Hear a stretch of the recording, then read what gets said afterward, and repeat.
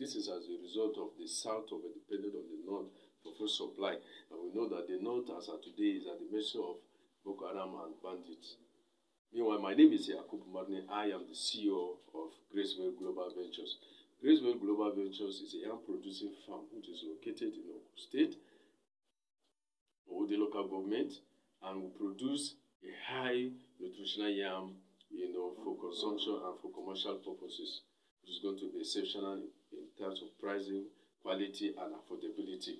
We've done our research and we discovered that there's a wide gap between the yam produced and the yam needed, more especially in Lagos.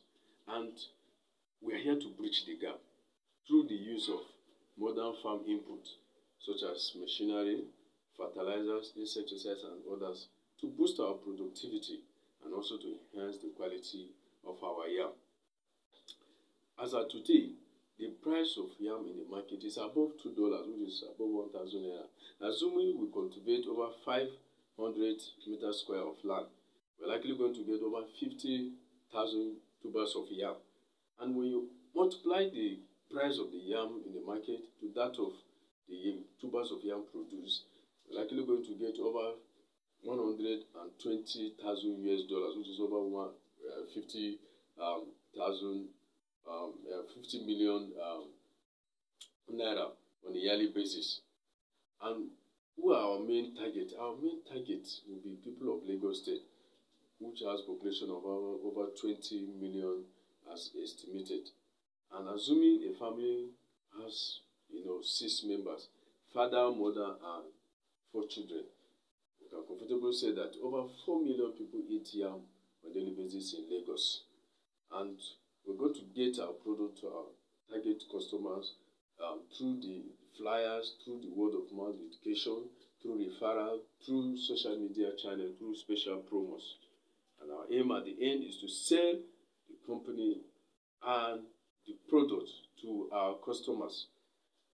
And Gracewell Global Ventures is registered with Corporate Affairs Commission. We've gotten our TIN number. We have also opened a current account with UBA. And our farm has started on a small scale. And we are looking forward to harvesting in October or November this year. We are pitching for 5,000 US dollars seed capital, to be able to acquire land, buy modern farm equipment, build storage facility, and operational vehicle. Our next milestone is, to expand our farm to 2 to 3 acres of land, and also to start yam processing plant. And if all this thing is done, we're looking at realizing over 150 million naira, which is over 360 US dollars in the next 3 years in revenue. I and my team, we are well able to achieve all this. If our request is granted, we are going to create employment as we're going to engage the host community on our farm, and also the food sufficiency, which is one of the goals of Sustainable Development Goals. Thank you.